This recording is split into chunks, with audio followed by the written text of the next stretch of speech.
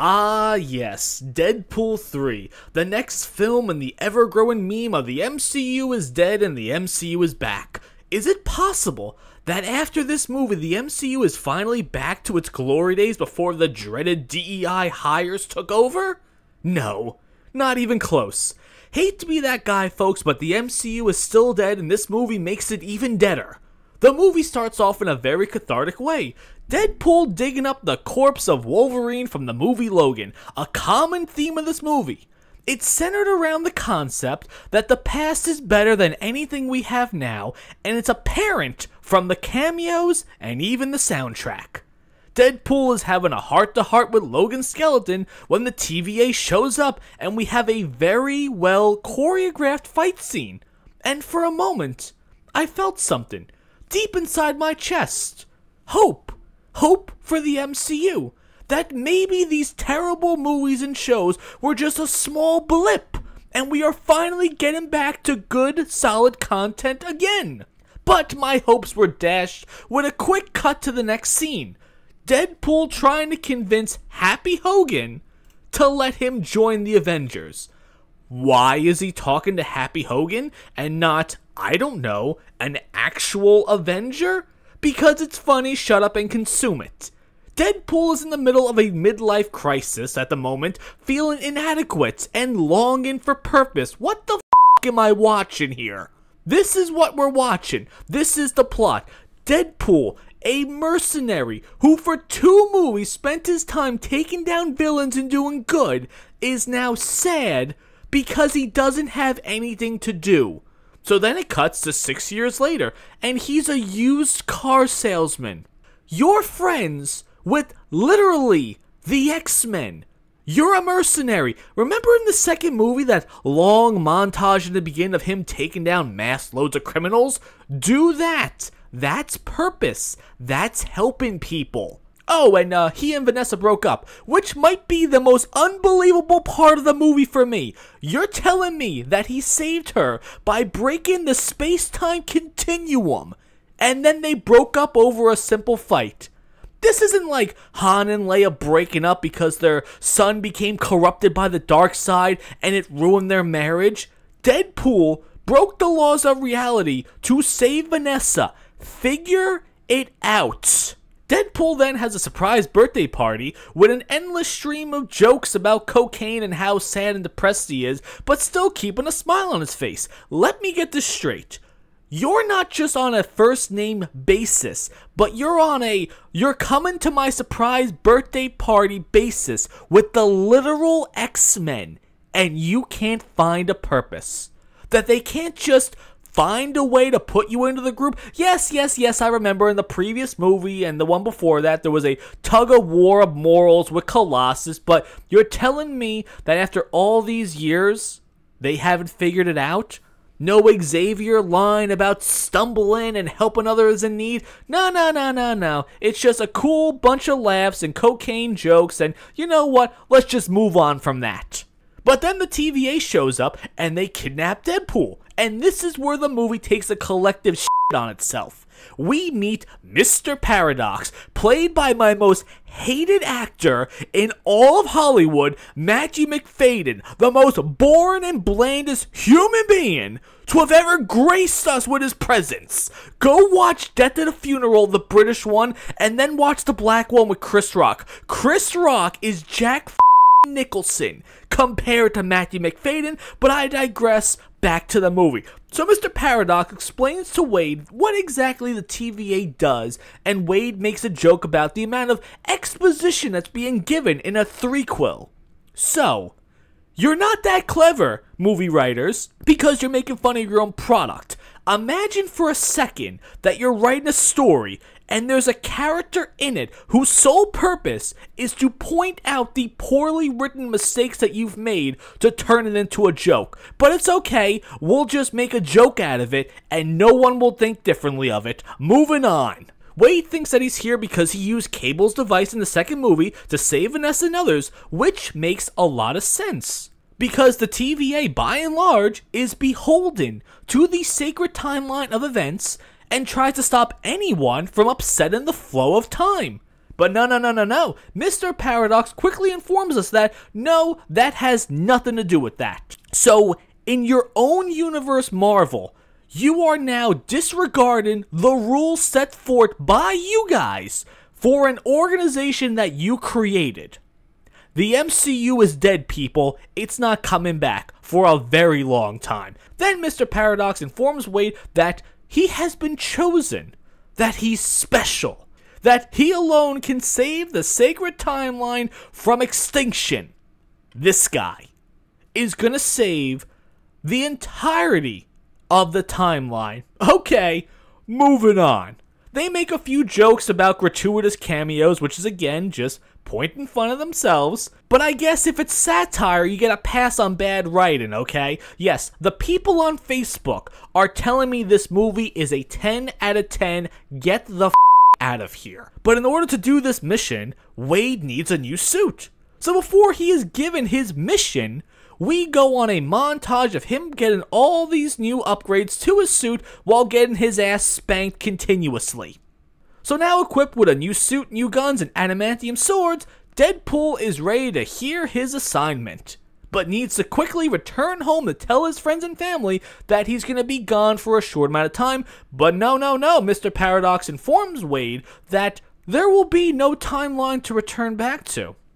Apparently, Wade's timeline is deteriorating because Wolverine died in the movie Logan. He is called an anchor being, and because he died, thus the universe is collapsing. First of all, what the f***? Wolverine wasn't killed in some kind of time dilation bull or something like that, though. This wasn't like Loki changing the course of time and the sacred timeline and creating chaos. Wolverine died how he was supposed to. It was literally predicted in the Wolverine movie that he was gonna die with his heart in his hand, and he died in Logan holding X-23's hand, essentially his heart. But please, if I'm mistaken here, if I'm mistaken that somehow the course of reality was changed, please let me know in great detail, because I don't know what's going on in this, or if I'm missing anything. But here's a great idea, Marvel. Maybe show us the universe dying. Maybe just showing, I don't know, collapsing things here and there with reality, or things vanishing. No, they did none of that. They did this with Multiverse of Madness. They were saying that, oh yes, variants being in different universes causes massive collapse or anything like that, though. Which means that America Chavez's mothers, wherever they got yeeted into, are destroying that universe by being there. Does it sound like the MCU has any idea what's going on at this point, though? No, hell no. It's still dead, folks. But back to the plot. So Logan dying was such a massive event in the sacred timeline that it's literally destroying the universe. This man, not Tony Stark or anyone else out there that could essentially upset the fabric of reality. Not Wanda or anything like that. Not even Doctor Strange. This man, Wolverine, was so important to the timeline that the timeline got him killed, and then they're like, no, there's a problem here. Okay. The man that died, saving a few orphans. This was his big event that's literally killing the universe. Not immediately, as Mr. Paradox says, in a couple thousand years. But oh no, again, Mr. Paradox doesn't want to just sit back and watch it die. He wants to simply mercy kill it now. This is the plot, people. 10 out of 10, get the f*** out of here. So Mr. Paradox offers Deadpool a choice. Join the TVA or go back to your loved ones for the next 72 hours as he prepares to destroy the universe. This Deadpool is the man that he had to pluck from the universe and offer such a deal to. Ah, yes, because Matthew McFadden thought Deadpool was cool or special, or the TVA liked him or something like that. Honestly, Curious George Boo Fest has a more solid plot than this movie. So Deadpool decides to F the deal, steal the timeline gadget, and try to find another Wolverine and bring him back over here, thus saving the universe from extinction. But then we get a rather fun and senseless montage of Deadpool going to the other Wolverine universes and seeing their variants, which are similar to those in the comic books. It's kinda cool and a nice reward for longtime Marvel fans, but overall, it's just filler at this point. We see a Wolverine strapped to a cross, we got a Wolverine with one hand, we see Patch Wolverine, we see brown suit Wolverine fighting the Hulk, and even Henry Cavill shows up as Wolverine. And Deadpool even says, this feels right. And you know what? It does. Henry Cavill looks damn good as Wolverine, which means obviously they're going to go in a different direction. But then at long last, Deadpool finds the perfect Wolverine. Is this the bravest and bestest of the Wolverines? No. This is sad, depressed, drunk Wolverine. And Deadpool explains to him of why I need to take you back with me. Why didn't he have a conversation with the other Wolverines in the montage? Oh, because they attacked him? You're immortal, Deadpool. You couldn't just pull the claws out and tell Patch, hey, I kinda need your help. Can you give me 5 seconds to explain what's going on? So that Wolverine passes out, and Deadpool says, well, I guess you'll have to do. So Wolverine on the cross was too complicated to explain this to? But passed out, drunken, depressed Wolverine is what you're going with? F*** you, 10 out of 10, moving on. Deadpool shows up at the TVA carrying the drunken Wolverine, who is wearing his iconic yellow suit underneath his clothes. Okay. That he's at a bar drinking himself to the point of passing out, wearing the yellow suit underneath his clothes.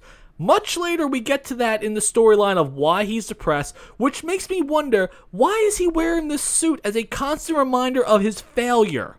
So the idea is that Deadpool is going to replace dead Wolverine with this Wolverine, thus saving his universe. And Mr. Paradox laughs at the fact that Deadpool brought the worst Wolverine of all the timelines, one that he let down his entire world. And as he's going off on this, the writers decide to undercut the moment by having Mr. Paradox eat a sandwich as he berates Deadpool. Wolverine stands up and Deadpool welcomes him to the MCU and says, you got in at a low point. Truer words have never been spoken. This movie might be one of the lowest points of the MCU. And Deadpool demands to speak to who's in charge about this, and then he quickly realizes by the silence in the room that Mr. Paradox is going off on his own. That he's uninforming his bosses, and he wants to just mercy kill universes that he believes that are dying. So he quickly prunes both of the men into the void. There, a down Deadpool is picked up by Wolverine as he shoves his claws into him. At this point, does Wolverine know that Deadpool can regenerate? He has all these questions, and has essentially given this man a mortal wound before he remotely explained anything that's going on. There we get a really awesome fight between these two immortals. It is everything that we want to see. And Deadpool even says, let's give the people what they want. Yes, this is what we want. Two iconic heroes beating the f***ing shit out of each other. It's perfectly choreographed, it does everything right. And we even get a lot of callbacks to previous movies, like the scene in Spider-Man 1 where Peter fights Flash Thompson. And the soundtrack is also amazing. Before Wolverine slices Deadpool's head off, he explains that I can fix your past. The TVA can go back in time and change everything. But the conversation is quickly cut short by Chris Evans, who shows up to inform them that they're coming. And then we see a Mad Max style parade of vehicles driving towards them. The caravan circles the group, and we see old villains from previous X-Men movies, Pyro, Sabretooth, and Toad, and a few others. Then we get one of the biggest crowd explosions of the movie as Chris Evans yells, "Flame on," and flies into the air. It is such an awesome moment, especially for me, who was such a big fan of the original movies. Here is how long this fight scene lasts, okay? My timestamp for the flame on moment is at the 39-minute and 50-second mark. He flies through the air and shoots a fireball at Pyro, who sucks out the entire flame. This started at the 40-minute mark exactly. And at the 40-minute and 13-second mark, Johnny Storm is sucked dry and lands crotch first on a pole. 10 out of 10, you. And then somehow he lands on his neck twice and doesn't die. Okay, plot convenience. Moving on. Then we get another iconic fight. Sabretooth prepares to fight Wolverine. At the 40-minute and 36-second mark, Deadpool prepares Wolverine for the battle. At the 41-minute mark, the two men charge at each other. And I thought we were going to get a fight mirroring that of Wolverine Origins. Maybe even seeing Deadpool fight the other mutants in some kind of comedic fashion with a bunch of callbacks. No. At the 41-minute and 2-second mark, the fight is over. Sabretooth gets his head chopped off, and Deadpool does a Furiosa reference, but I doubt anyone in the audience actually knew what that was because no one watched that movie.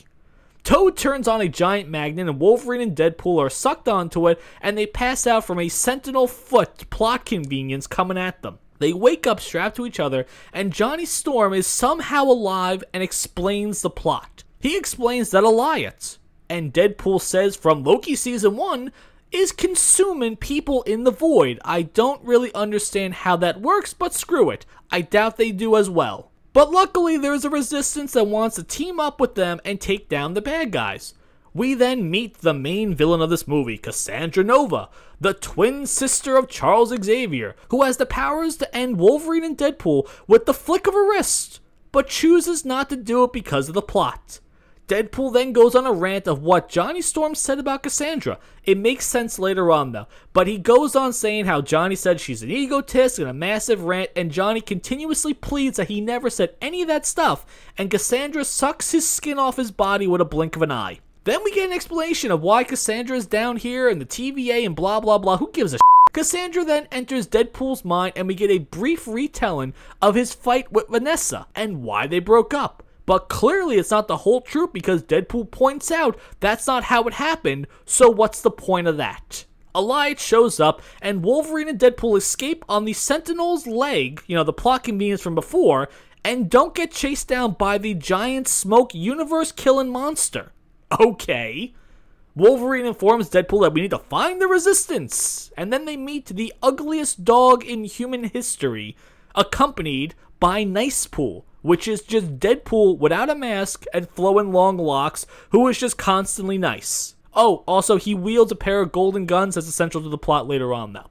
Nicepool gives them a Honda Odyssey, which I imagine helped pay for most of the budget since they talk about it for so long. Wolverine and Deadpool go on a very long drive through the desert and end up in the woods somehow, and Deadpool makes small talk with Wolverine asking, if they can fix your world, what are you going to do next? And Wolverine stops the car and asks, what do you mean if? And he stabs Deadpool in the leg, telling him that you lied to me. And I know I shit on this movie thus far, but this scene right here may very well be worth the price of admission. Deadpool pulls out a photo and explains to Wolverine that everything in his world is in this picture, and he needs his help. Wolverine then goes on a massive rant about what a joke Deadpool is and how his life is utterly worthless. He even says, you can't even save a relationship you have with a stripper.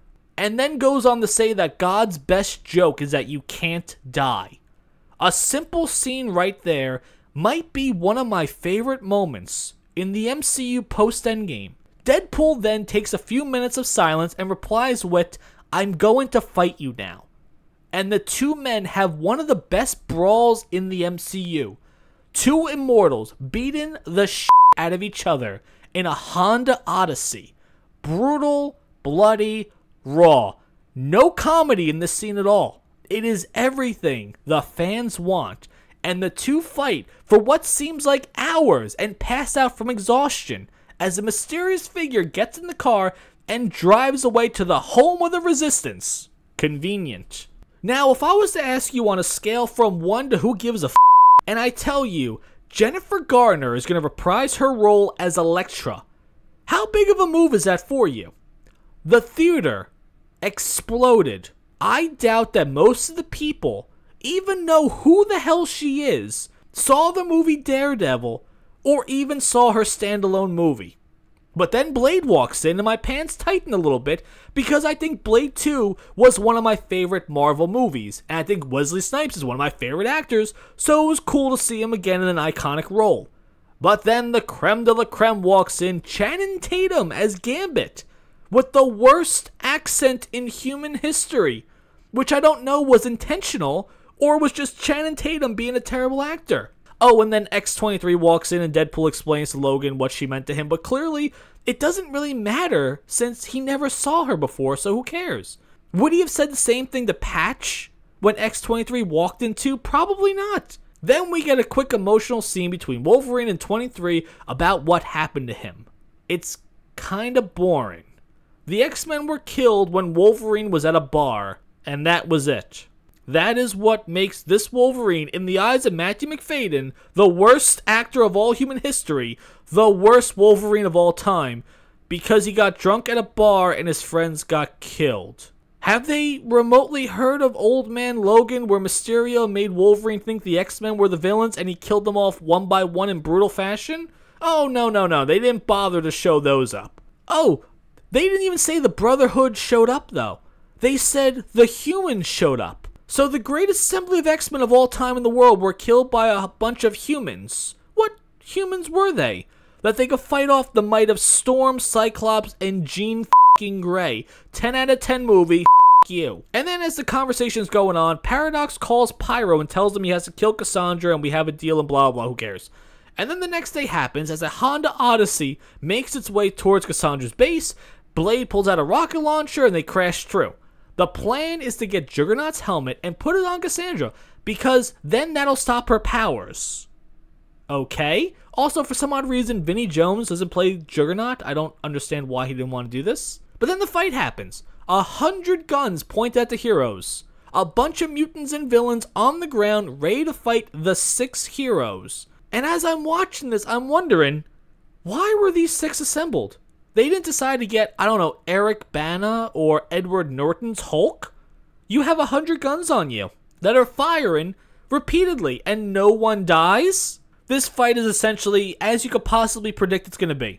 A lot of pretty lights jumping around, nothing remotely able to gush about, but for some odd reason, Deadpool and Wolverine leave the battle to go fight Cassandra, who is just toying with them for some odd reason. And then she goes inside Wolverine's head and tries to convince him to stay with her, that she can help heal his pain and make the voices stop. And then we get a little bit more clarity of what happened with Wolverine and why he's in this constant depressed mood. From what I gathered, and if I misheard this, please let me know in the comments section, Wolverine saw that all the X-Men were killed. So just like Anakin Skywalker, he went out there, found the people that did it, killed all of them, and even some, I guess, innocent people as well. Probably, you know, women and children and stuff like that. And apparently, that started a huge uproar from the human community to get rid of all the mutants. So that's why I assume Matthew McFadyen is saying that this is the worst Wolverine. This is a very well-acted and sad moment. And I truly think that she was a bit genuine about it. I'm not saying that she's right and everything. I'm just saying, I actually believed her. That she might want to have helped Wolverine out in this moment. Obviously, use him as a weapon later on, but I think she generally cared about him in that moment. But of course, Wolverine was just doing this to buy time as 23 got the severed head helmet of Juggernaut, and Deadpool puts it on her head. Now we have a Mexican standoff because Cassandra cannot send them back to their world as long as she's wearing the helmet, and she says, I'm gonna kill you as soon as the helmet's off my head. So like I said, we have a hell of a Mexican standoff here, but thankfully the plot convenience, Pyro comes in out of nowhere and shoots Cassandra. So now she has to promise them that she will not kill them if they remove her helmet so she can heal herself. And then she decides to open up a portal for them so they can go out and save Deadpool's universe. And as they jump into the portal, Alliance sucks up everything and literally kills the rest of their team. They just don't even think twice about trying to save them. Just jump into the portal, we got our own thing to do. Again, remember that they're all dead for later on. Somehow they make their way back to the TVA headquarters, but a portal opens up and Cassandra takes Matthew McFadyen, the most bland human being of all human history, as a hostage to go destroy the universe. I have no idea why. Just, it's so bad. It's so bad, people. I'm sorry. Moving on. Now we get a semi-final fight though. Wolverine and Deadpool, oh actually for some odd reason, another portal opens up and Nicepool and Dogpool show up. And they're fighting the horrors of 100 Deadpool variants. Before the fight, we get a never-ending joke of Deadpool using Nicepool as a human shield to take 1,000 bullets. Obviously, you know, Deadpool can heal himself, but Nicepool can't. But the scene is worth it so we can get his golden guns. Remember that from before? Wolverine puts on his iconic mask, and they fight the 100 Deadpools, which are essentially one-shot grunts. They tear through them in a very long, cool scene, but it is kind of weird that they don't fight back at all. And as they all fall dead, they decide now's the time to regenerate, and the duo is screwed, but thankfully, Peter, Deadpool's co-worker and the guy from the second movie, shows up as Peter Pool, and all the Deadpools fawn over him, and they just leave them to go save the universe. Do I have to say it again? I'll wait till later. Now Cassandra is using the machine to destroy all universes, but conveniently it takes a few minutes to charge up though. This is how you destroy the electronic machine that's powered by electricity that you could probably use a bomb or your, I don't know, adamantium claws or swords to destroy it. No. You have to break the machine and connect the two cords with your body. So you have to hold on to one and then hold on to the other, and that connects the circuit and it blows up to the machine, which Matthew McFadden informs them that, hey, it's going to kill you, it's a molecular thing, there's no way you could survive that. But thankfully, because it's Deadpool and Wolverine, they hold hands, similar to that scene in Guardians of the Galaxy where Peter was holding on to the stone and the other Guardians came up, held his hand, and took away, I don't know, some of the power from it. That's how they survived and defeated Cassandra, and the day is saved. That's how it happens. And then Matthew McFadden gets arrested by the diversity hire from the Loki TV show, and, yeah, Deadpool invites Wolverine to live at his house, and that's the movie. I guess him and Vanessa somehow get back together? Oh, and also X-23 is sitting at the dinner table. Yes, X-23 that died when Eliot sucked everything dry is alive. Somehow. And that's the movie, folks. The MCU is back from what I'm reading online. This might be bottom tier MCU movie for me. I don't think I've seen this many plot conveniences in one movie before. And like I predicted, accurately, the bulk of this movie's appeal is the cameos. Oh, really quickly, before we end this, the after-credits scene of this. Remember there was that scene before I was telling you about where Deadpool was ranting and rattling off all the things that Johnny Storm said about Cassandra, and he was like, oh, no, I didn't say any of this stuff, please, I didn't say anything, he's lying. Well, the scene is Deadpool looking through a TV at a scene where Johnny Storm did say everything that Deadpool repeated, so he wasn't lying. And that's the after credits scene, people. Thanks for watching. That's my review of Deadpool 3. Let me know what you think about that.